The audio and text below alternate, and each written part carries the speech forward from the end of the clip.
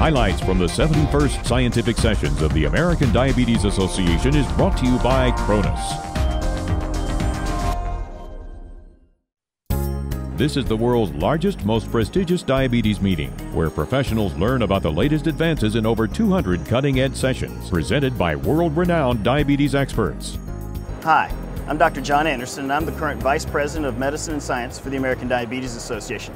We're here at the Scientific Sessions, and I just wanted to highlight a couple of symposia that I thought might have real implications for clinical practice. One of them is entitled Beta Cell Function, Fact and Fictions in Type 2 Diabetes. And this topic is going to explore what do we know about the preservation of beta cell function and beta cell mass. We have animal studies that show that there are certain agents that can preserve beta cell function and mass, and that has tremendous implications for the ongoing treatment of type 2 diabetes. As a practicing internist, those kinds of pieces of information are incredibly important for me to make decisions about how to treat my patients and which therapeutic agents to choose. And there's a second session that deals with diabetes drugs. Do we need more?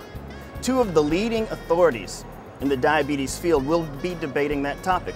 We know that there's a tremendous amount of research and development going on to produce new therapeutics and new medications for those of us who practice medicine to use with our patients. The debate will be, how much more do we need? Do these new drugs offer an alternative and a therapeutic option that's different from what we've had before?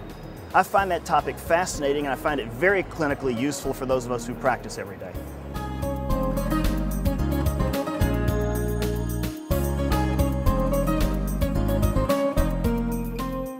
You're watching highlights from the 71st Scientific Sessions of the American Diabetes Association.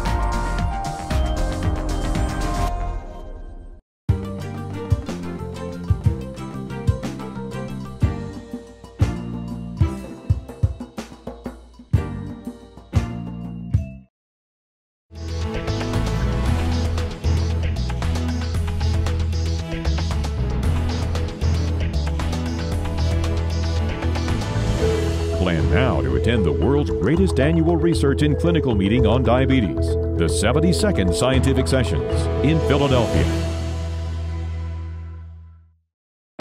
You've been watching highlights from the 71st Scientific Sessions of the American Diabetes Association.